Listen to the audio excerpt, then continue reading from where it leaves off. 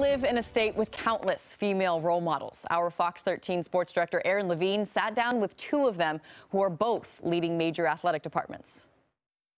Well, it's a testament to the progress in sports over the last 50 years that we have two Division I programs in the greater Seattle area, and both of them are led by women. We're joined by Huskies Athletic Director Jen Cohen, Seattle U Athletic Director Shaney Fink. Thanks so much for joining us today. Jen, I'll start with you from a personal standpoint. How have you seen women's sports evolve because of the effects of Title IX over the years? Yeah, I mean, I think of a couple things. I think, one, resources. There's been a lot more investment in women's athletics, especially at the collegiate level, right? I mean, we're just seeing these programs grow in popularity and success. I think also exposure. I mean, look at college softball. I mean, the coverage on ESPN, the viewership numbers. So it's just awesome to see the opportunities grow, the resources grow, and obviously the interest in sport because of that exposure. Shaney, you were a volleyball player at Cal in the early 90s. What was it like then, and how has it evolved since then? Boy, it really has evolved, and that was already 20 years after Title IX had passed. So it had some of the advantages, but just in terms of the opportunities and the resources, kind of the coaching, all of that has really escalated. Jen, I think there are still just a handful of women at the Power 5 level in conferences that are athletic directors or female athletic directors, but still, both of you are incredibly accomplished. How do you think Title IX has helped shape your career trajectories individually?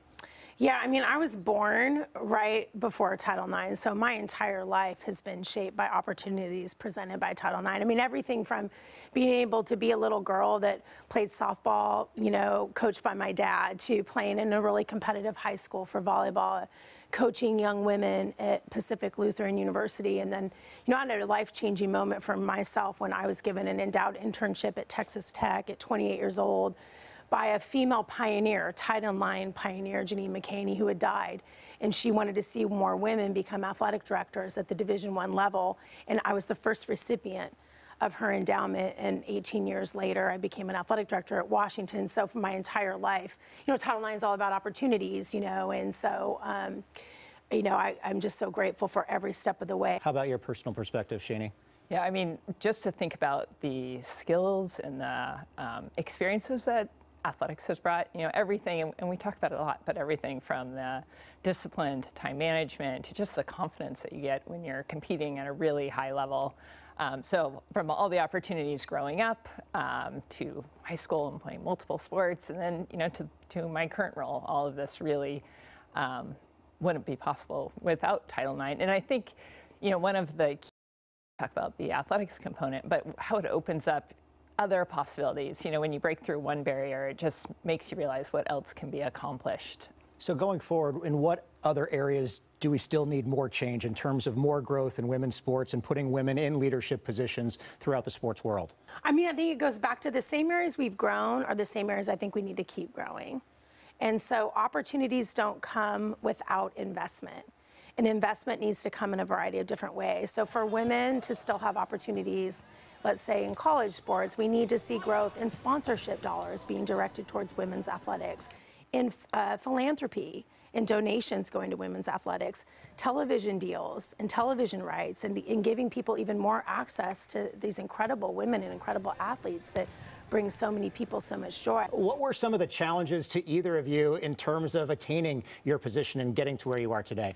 I think the role modeling is really important and can't be kind of overstated. There's just not enough women in leadership positions, so everything kind of feels like you're swimming upstream, and you're swimming upstream, you're getting stronger, but you just go a lot faster if we're able to kind of go with the flow on this. What are you most proud of at your respective universities relating to women's sports? I think that just sustained excellence and the standard there. I mean, you have a coach like Heather Tarr, who is the most winningest coach in all sports of all time at the University of Washington. You have national championship teams in softball, in women's rowing, in women's golf, women's cross country, volleyball. Yeah. We've been in the Final Four for women's basketball. We have some of the most elite, recognizable athletes at Washington were female athletes. I think for me, what I'm most proud of is not just those teams, not just those women, not just their leadership, but actually the impact that they have on everybody else. Yeah, I mean, absolutely. The success in the programs definitely brings more attention to all the good work that's going on. I think the voices of our student athletes and our coaches are so powerful. and they're having more and more opportunities to really kind of share that. And I'm proud of the message and the progress they're making there. And there's lots of opportunities with women in our leadership and senior leadership in the athletics department. And just the whole culture of our department being really focused on inclusive excellence kind of across the board. Well, in the next 20 years, I think this rivalry between Seattle U and UW is going to be even greater than it is now. So that's a lot of fun. I'm glad that both of you guys were able to sit with us today. We'll see how we feel about each other after the fall and basketball season, too. So soccer and basketball, we compete with each other. Well, can't wait to see what it's like in the fall. Can't wait to see what it's like in the next 10 to 20 years as well. Jen, Cohen, Shaney, Fink, thanks so much for joining us today on the show. Thank you for the opportunity.